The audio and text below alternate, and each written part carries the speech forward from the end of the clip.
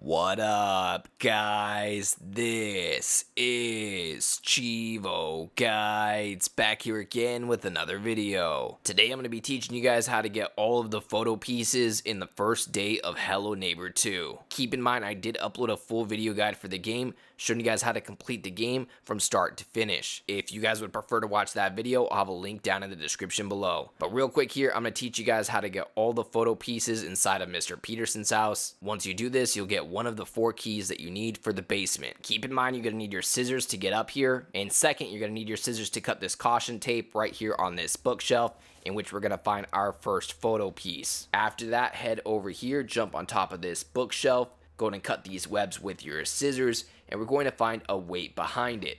After that, grab the weight, and we're going to head into the other room upstairs, just across the hallway to the left.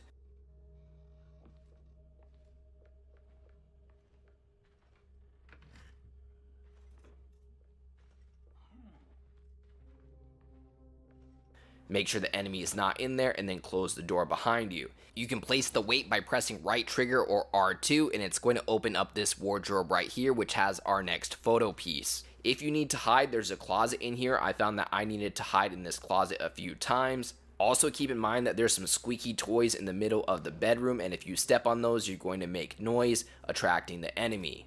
After that, we're going to have another photo piece in this pillow. It's the pillow with the patch on it, so pull out your scissors, interact with that. You're going to cut through the patch and get your next photo piece. At this point, we only have one photo piece left, and it's going to be in the crate outside of this door. So make sure that you have your crowbar out and interact with it by pressing RB. That's going to open it up, and we can grab the last photo piece. At this point, we should have all the pieces to the photo, so we can head back to the other room in which the photo frame is located.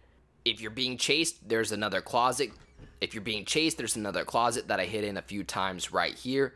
After this, you can go ahead and insert the photo pieces. Rinse and repeat this process until you place all of your photo pieces, completing the photo. After the photo is complete, this little compartment is going to open, in which we can find our final key. To get the key, you're going to have to jump up here so you can be able to grab it.